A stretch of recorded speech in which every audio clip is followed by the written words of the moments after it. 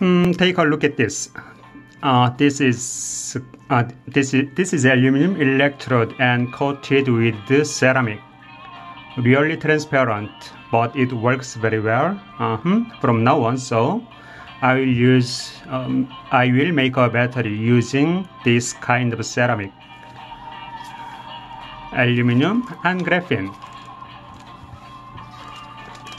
Just simple. We can make a solid state battery like this, and it will work very well.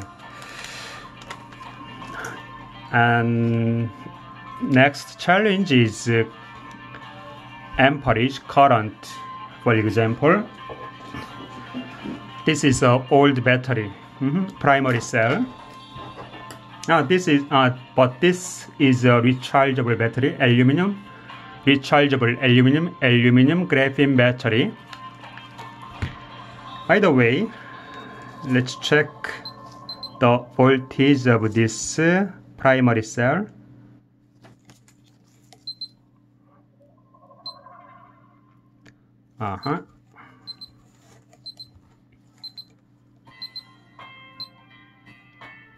Okay, 1.2 volt. 1.2 volt. We can find the voltage doesn't drop. It means this battery has enough current.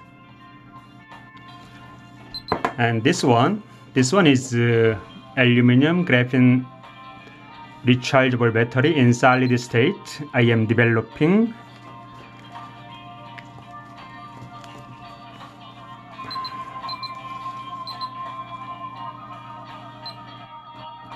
.4 volt, but the voltage drops.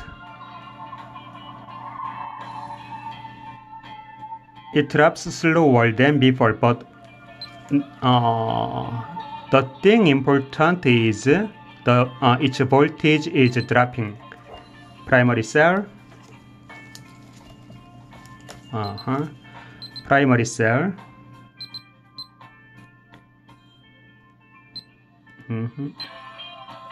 Its voltage doesn't drop.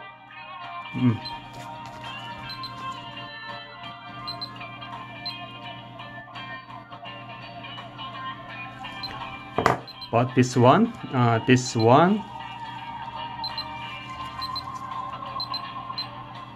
it drops 2.3, maybe 2.3 volt.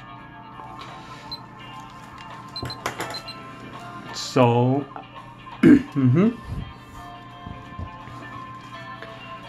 this kind of ceramic I have used, but from now on I will use this kind of transparent ceramic.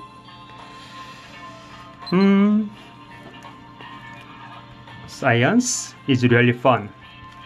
Have a nice day. It's a good night. Really have a nice day.